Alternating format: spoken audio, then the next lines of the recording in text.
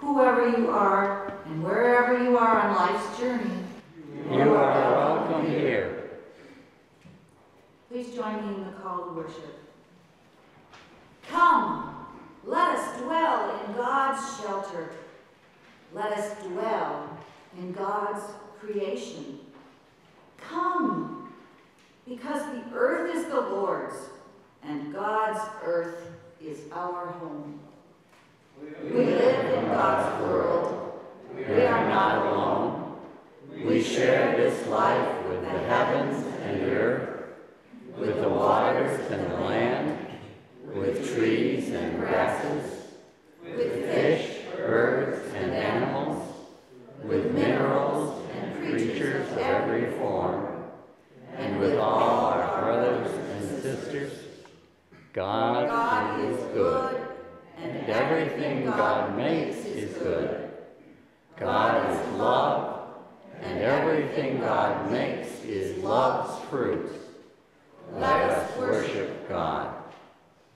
Our first song is More Waters Rising, and the words are on the screen.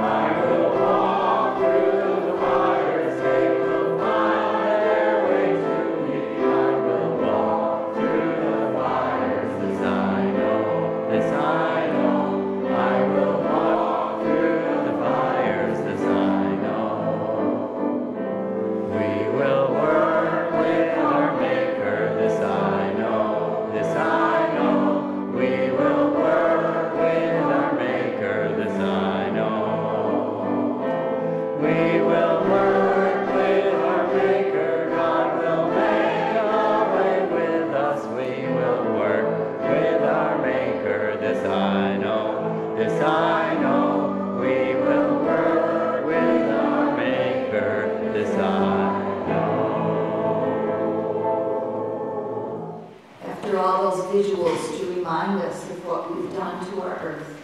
Please join me in the prayer of confession. O God, maker of heaven and earth,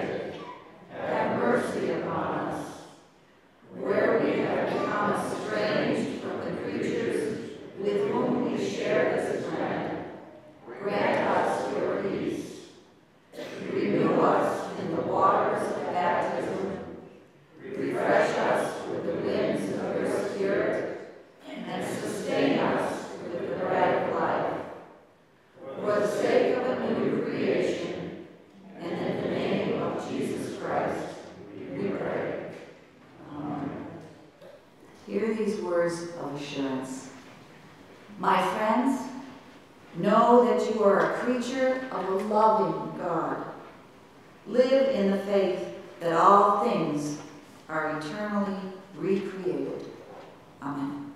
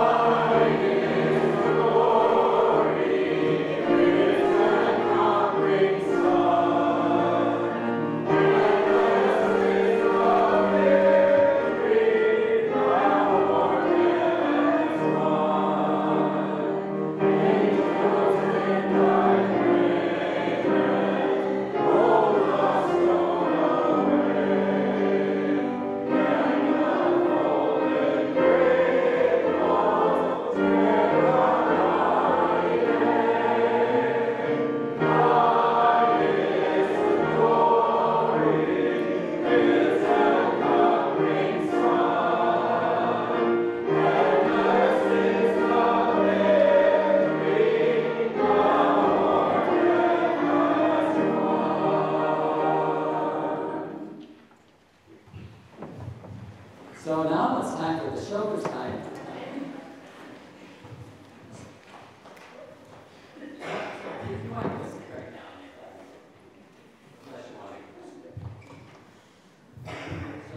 And I'm going to ask you to help me with the children's time, because it's going to show up there, and we're going to kind of make up the story. But I'm going to start us off in the very beginning.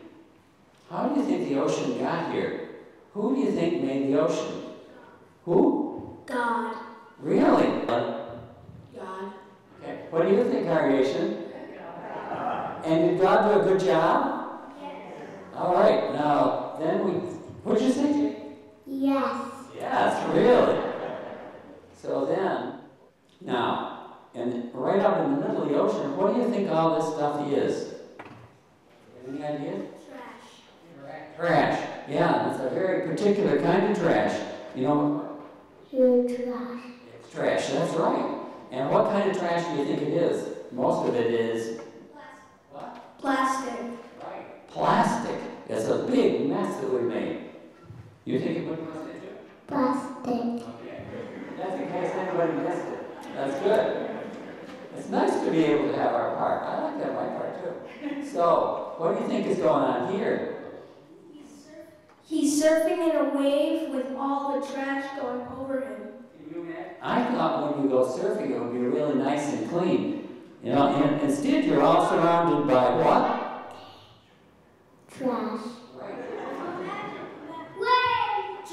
Just imagine surfing and a trash in the waves just coming in. And this is the ocean between, see, California's on the right side, and the way over there is, what, Asia? Call that Asia? And look at all the garbage, these tons of garbage whirling around out there in the ocean. And this is what it looks like out there in the middle of God's ocean. Remember, God made this beautiful ocean, and what did we fill it with? With trash, huh? So, we started out pretty nice people too in the Garden of Eden. Could you hold this?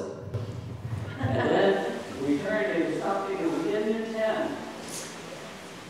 Graham, you want to try to read this? This is what happened to us. We turned into the plastic monster.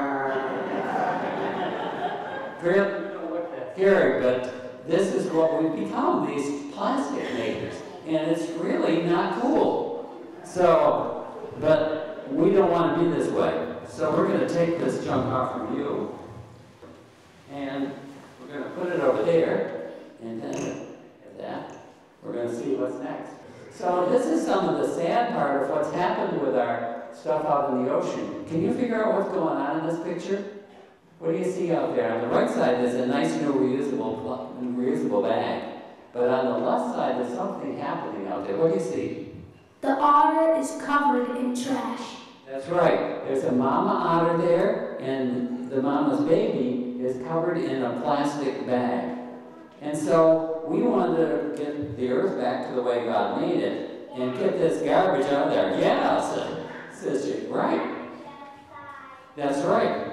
You got it? We want to get rid of it. So during Sunday school today, or during Joyful Path, you all will be decorating bags to make them have a message, save the earth. And then we'll be giving these bags to people who need a bag to go shopping so that they can shop and not use those disgusting plastic bags. And so now we're going to sing a little song about this. And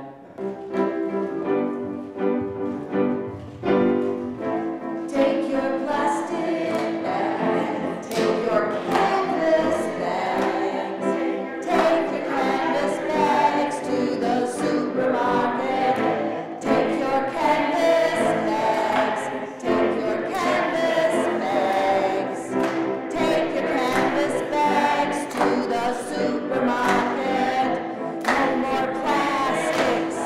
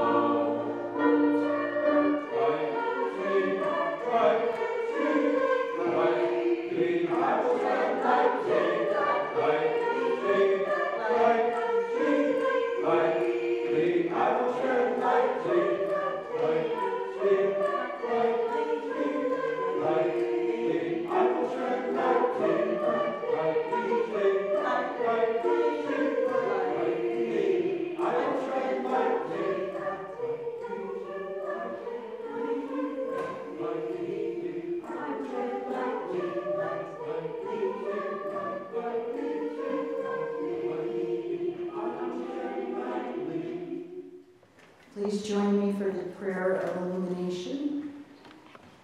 You are the living God who sustains all life in continually unfolding ways.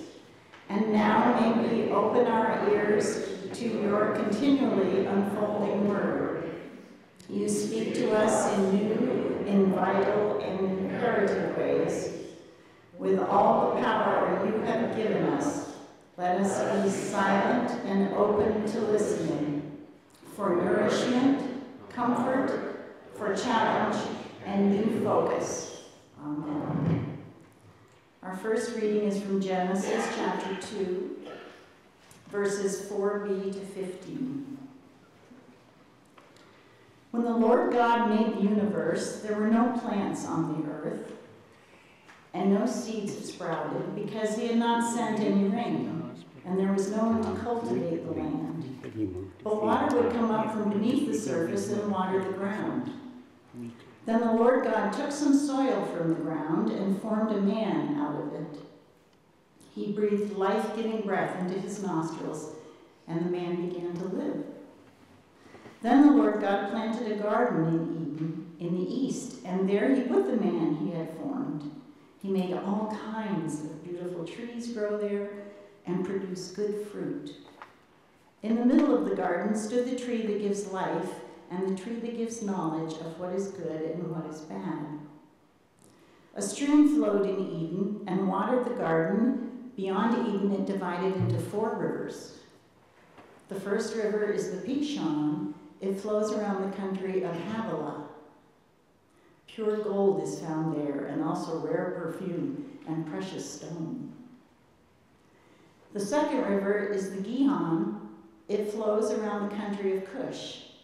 The third river is the Tigris, which flows east of Assyria, and the fourth river is the Euphrates. Even birds and animals have much they could teach you. Ask the creatures of earth and sea for their wisdom. All of them know that the Lord's hand made them. It is God who directs the lives of his creatures. Every man's life is in his power.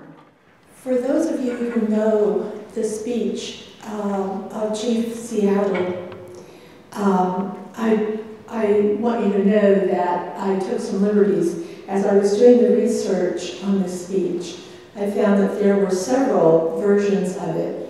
And obviously it was an oral speech when it was given, and people had gathered up those oral bits and put them together. So I took some liberties, but mainly in terms of rearranging paragraphs and sentences.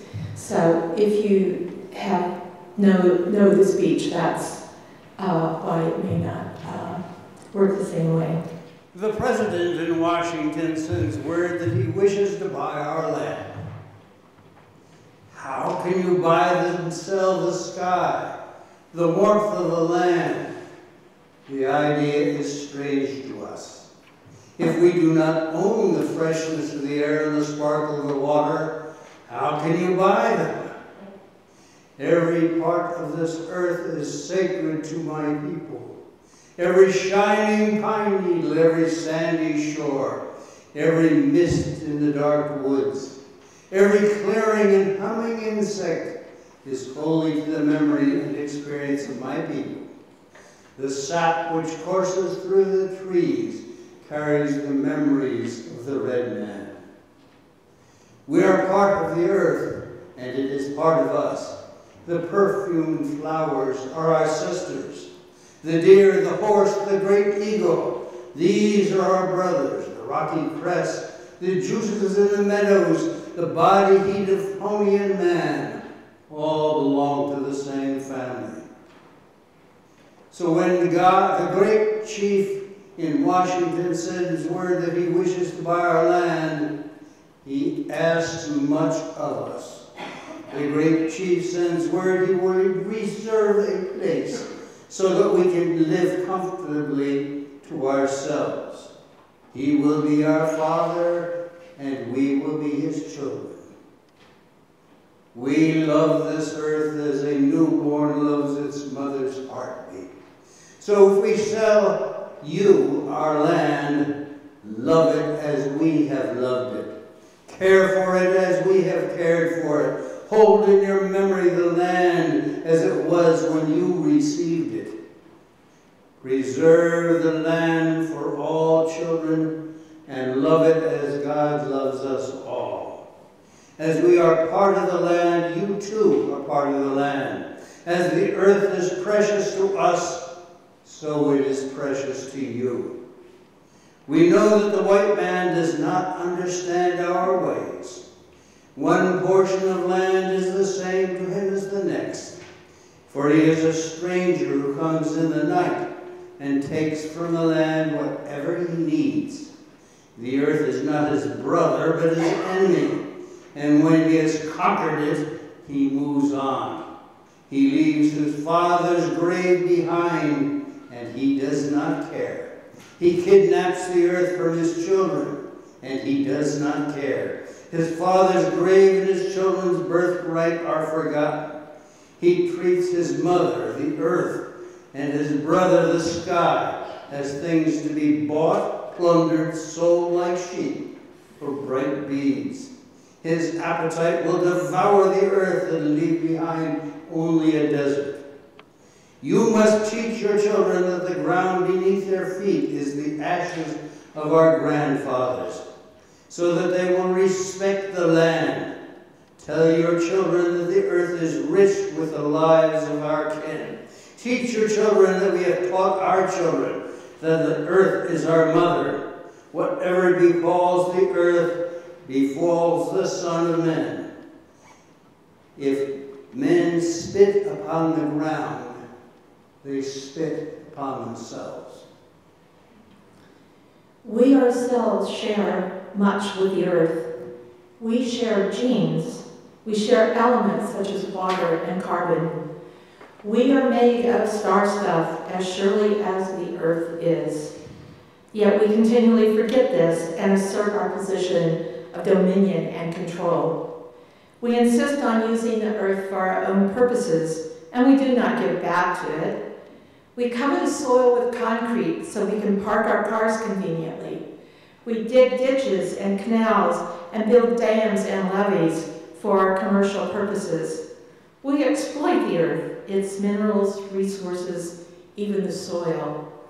I don't believe we are purposefully greedy, yet we participate in a system of consumption that means we must misuse what is freely given. Taking into account all the productive land it takes to support our consumption, we use an average of 30 acres per person, while a person living in Bangladesh survives off 1/2 acre.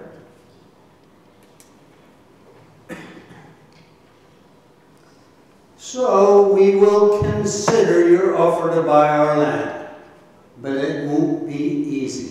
For this land is sacred to us. The shining water that moves in the streams and rivers is not just water, but the blood of our ancestors. If we sell you the land, you must remember it is sacred. And you must teach your children that it is sacred, and that each ghostly reflection in the clear water of the lakes tells of events and memories in the life of my people. The water's murmurs is the voice of my father's father. The rivers are our brothers, they quench our thirst. The rivers carry our canoes, feed our children. If we sell you our land, you must remember and teach your children that the rivers are our brothers and yours. You must henceforth give the rivers the kindness you would give any brother. And waters are also to be exploited. We turn on our faucets and water rushed forth without our thinking about how precious it is. We do not give thanks. We do not give back kindness.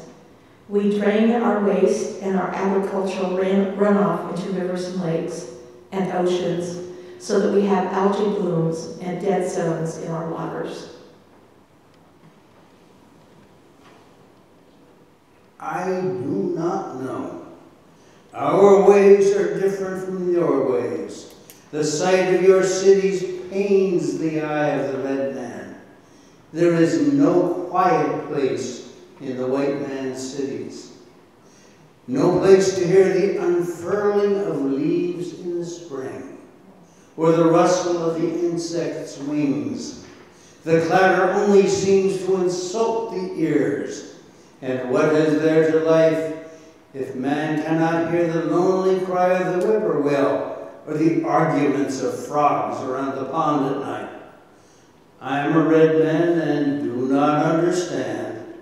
The Indian prefers the soft sound of the wind darting over the face of a pond and the smell of the wind itself, cleaned by a midday rain or the stunted pinyon pine. The air is precious to the red man for all things. All things share the same breath. The beast, the tree, the man, they all share the same breath. But if we sell you our land, you must remember that the air is precious to us, and that the air shares its spirit with all life it supports. The wind that gave our grandfather his first breath receives his last sigh. If we sell you our land, you must keep it apart and sacred, as a place where even the white man can go to taste the wind, and is sweetened by the meadow's flowers. We have polluted the air with as much ease as we polluted the earth. We have filled our skies with smog. Our children have asthma and other breathing conditions because we pour our waste into the air, which at one time seemed unlimited, a resource that we could use without care or cost. We have pumped billions of tons of carbon dioxide and methane into the air in order to maintain our lifestyle. Our consumption is a means of sustaining our economy. We are persuaded that we deserve this consuming life, that it is our due, and we do not count the cost to ourselves or to the world. So we will consider your offer to buy our land. If we decide to accept, I will make one condition. The white man must treat the beasts of this land as his brothers. I am a savage and do not understand any other way. I have seen 1,000 rotting buffaloes on the prairie, left by the white man who shot them from a passing train. I am a savage and do not understand how the smoking iron horse can be made more important than the buffalo that we kill only to stay alive. What is man without the beast? If all the beasts were gone, man would die from a great loneliness of the spirit. For whatever happens to the beasts soon happens to man. All things are connected. We are in the midst of a sixth great extinction. We've deprived the animals we share with the earth their habitats. We have moved into their province and insisted that they didn't belong, like deer in our gardens or wolves in the wilderness. We drive to extinction the insects that we depend on for our fruits and flowers. The abundant aquatic life of the ocean is being depleted. We are destroying the great forests of the Amazon and the South Asian tropic, which are home to teeming life, in order to produce meat. We have created the condition for a significant loss of biodiversity on which we all and all living beings depend. All things are connected. This we know. The earth does not belong to man. Man belongs to the earth. This we know, all things are connected, like the blood which unites one family. All things are connected. Even the white man whose God walks and talks with him as friend to friend cannot be exempt from the common destiny. We may be brothers after all, we shall see. One thing which we know, which the white man may one day discover, our God is the same God. You may think now that you own him, as you wish to own our land, but you cannot. He is the God of man, and his compassion is equal for the red man and the white. The earth is precious to him, and to harm the earth is to heap contempt on its creator. The whites too shall pass, perhaps sooner than all other tribes. Contaminate your bed, and you'll one night suffocate in your own waste. But in your perishing, you will shine brightly, fired by the strength of the God who brought you into this land and, for some special purpose, gave you dominion over this land and over the red man. We must remember the sacredness of the earth, of the land and the waters and the air, and hold them precious. We must become aware of our unconscious use of God's abundant gifts, to not simply consume them, but learn to use them carefully, to join our spirits with the spirit of the water and the air and the trees and the soils. Otherwise, it will be the beginning of survival. That destiny is a mystery to us. What will happen when all the buffalo are slaughtered, the wild horses tamed?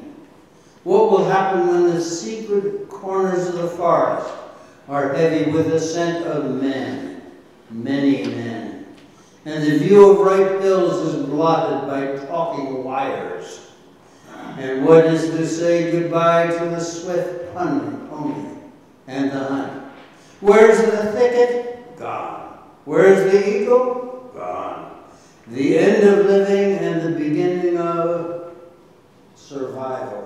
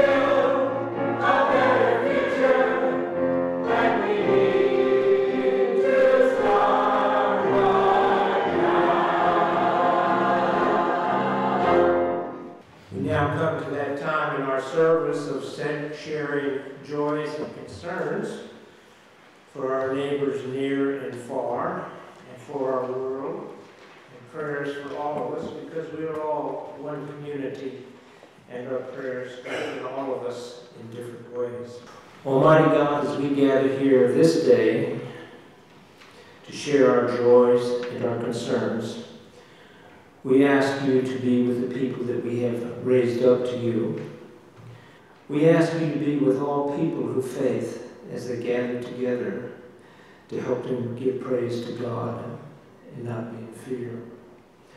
We ask you to be with those who are recovering from surgery and those who are facing surgery. We give thanks for the time when we can come together and renew our concern for this earth, and that we can act in ways to begin to save it and enable it. We give thanks for all the people in this church who have enabled that to happen.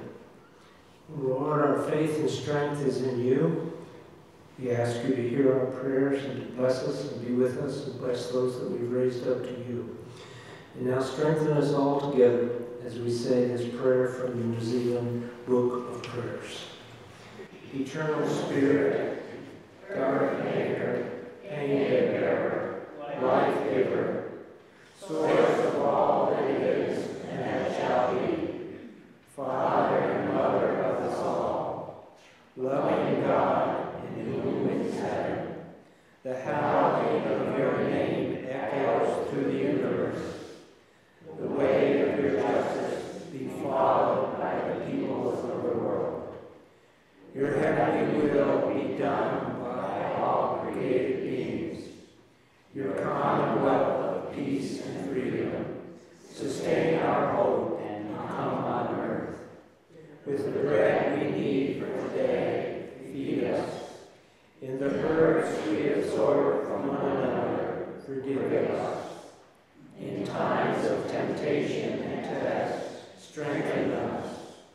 From a trial too great to endure, spare us. From the grip of all that is evil, free us. For your reign and the glory of the power that is love, now and forever. Amen.